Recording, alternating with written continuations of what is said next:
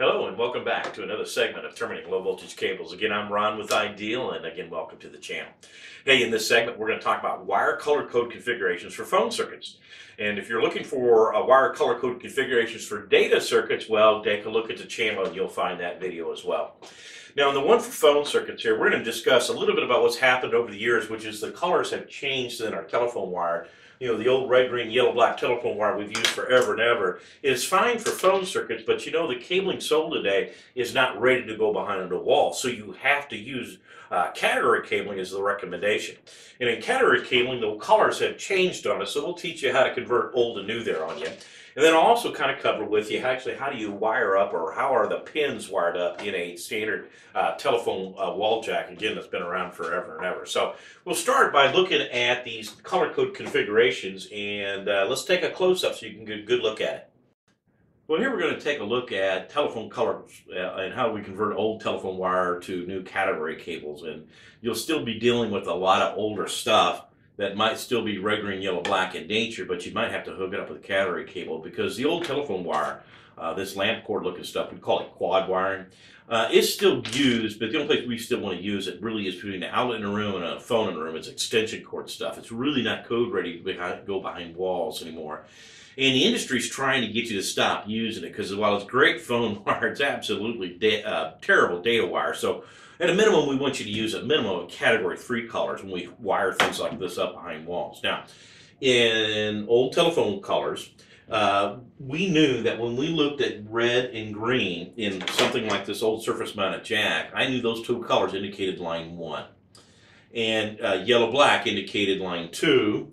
And blue and white would have been line 3, brown slate was line 4, and believe it or not, telephone cable comes up to 6,000 color pairs in a bundle. And luckily, we don't need to remember all that, at least for this.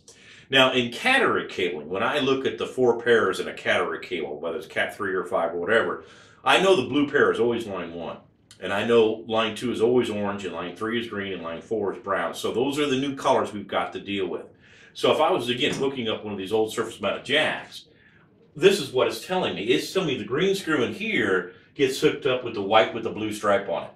And the red gets hooked up with the blue. So that's how we go about converting old colors to new. And of course, here's how we convert the yellow and black to the orange, and the white and blue to the green pair. And again, if we're ever trying to convert old color systems to new, this is what I'm going to follow. Now, by the way, if you used any color, would it work? Yes. But someone coming in behind you would expect that blue pair to be line 1.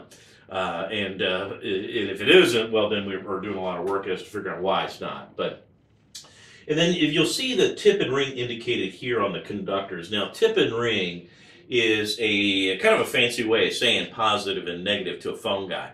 And because telephone companies use DC, not AC, to power their lines. And they were very concerned about this polarity with the DC. You know, there's a positive and negative conductor in DC. And rings are negative in polarity, and tips are positive in polarity. And check out the telephone video I have on telephone circuits, and we'll explain more about tip and ring to you.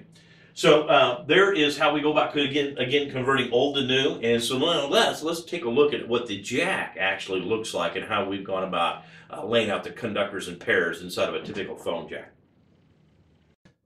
Well, here we're taking a look at the telephone wall plate itself and taking a look at the jack. And what you're looking at here is a picture of a jack. So if you ever want the relationship between a plug and a jack, this would actually plug into that. So now, when you look at how phone circuits are wired, this wiring scheme underneath it has some letters, and it says USOC. We call that in the industry USOC wiring. So USOC. Now, again, this is how phones have been paired out a long time. They're not trying to insult you any, but that's the little letters mean Uniform Service Order Code is what the little letters mean. And whether I got a 2-conductor, 4-conductor, 6, or 8-conductor jack, and behind me is an RJ45, which means 8 conductors. So if I looked at this and I saw those 8 pins in the jack, I would always know that line 1 resided on pins 4 and 5, or the middle 2 pins in the jack. And of course, our category colors, that's the blue pair. Now, line 2 in a phone circuit is the next 2. So pins 3 and 6 make up line 2. And if I have an RJ11, which is what this old surface-mounted phone jack is, there's just 4 conductors in it, or 4 pins in it.